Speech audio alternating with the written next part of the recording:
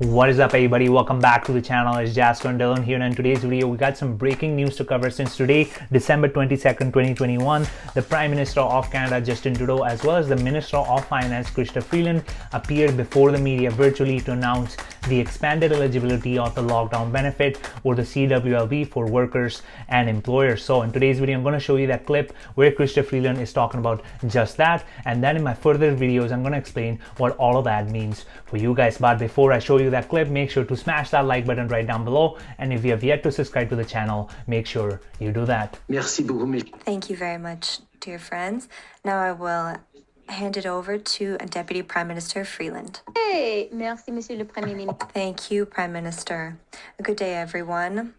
In the past few days, we have observed an increase in cases of COVID-19. Certain regions of the country are reporting record numbers of cases. The Omicron variant of the virus is much more easily transmitted than the others. And we cannot be complacent. Since the beginning of the pandemic, we have endeavored to be flexible and to adapt to the changing nature of the pandemic. Within our programs, we are ensuring to plan for the necessary leeway so that we may react rapidly and effectively. Last week, we saw Bill C2 adopted. This law made it possible to put in place targeted measures to support workers and companies if lockdowns became necessary to contain the spread of the virus.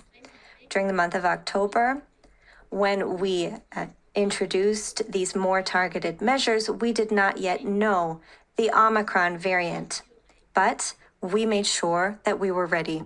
Today, through regulatory authorities that were approved with the passage of Bill C2, we are announcing our decision to temporarily expand the definition of a lockdown, so that these wage and rent support programs can support workers and businesses that see capacity restricted by 50% or more.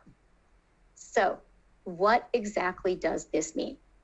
It means that if you are an employer who has to reduce the capacity of your main business by 50% or more, you will be eligible for wage and rent subsidy support through the local lockdown program.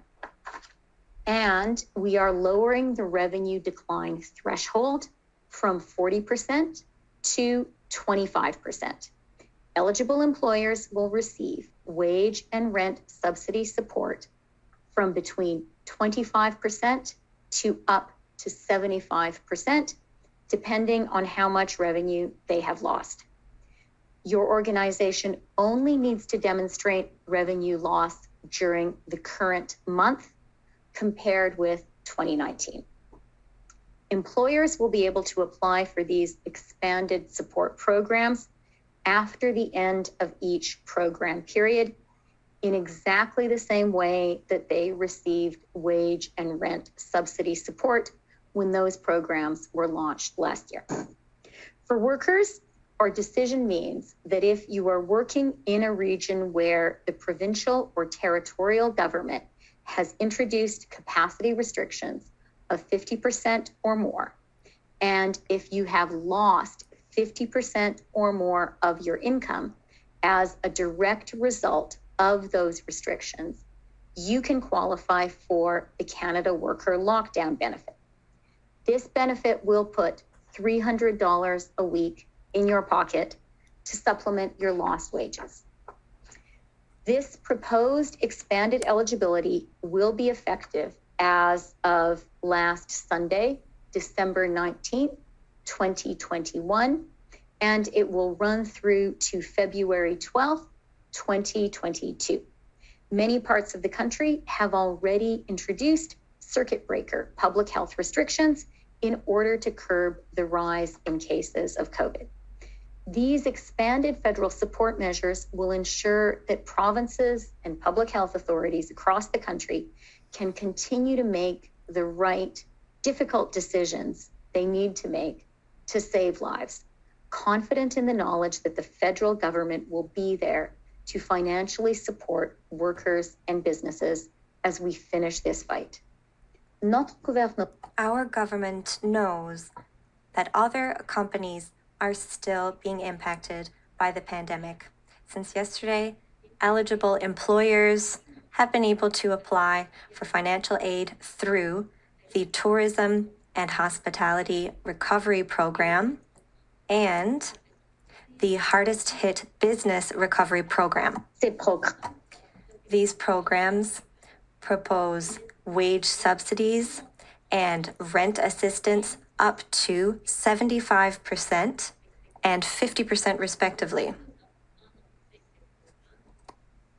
In October, when we announced these programs, we estimated they would cost $7.4 billion.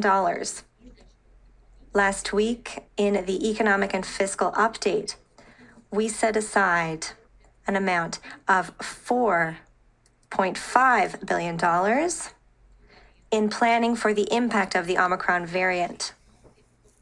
The cost of expanding the support measures is estimated to be $4 billion and will be completely covered by the amount that we planned for in the update. And finally, let me add that public companies receiving the wage subsidy through these support programs that increase their top executive compensation in 2022 compared to 2019 will have this wage subsidy support clawed back. These companies will also become ineligible if they pay dividends while receiving the wage subsidy. So, as Dr. Tam reminded us last week, all pandemics do end. So that was what our Minister of Finance, C.Freeland, had to say about the new and revised definition of a lockdown and the lockdown eligibility. But in my further videos, I'm going to explain in detail what all of that means for employers as well as workers. So definitely stay tuned for that and subscribe to the channel. But that was it for today, and I'll see you guys on the next video on the tripod.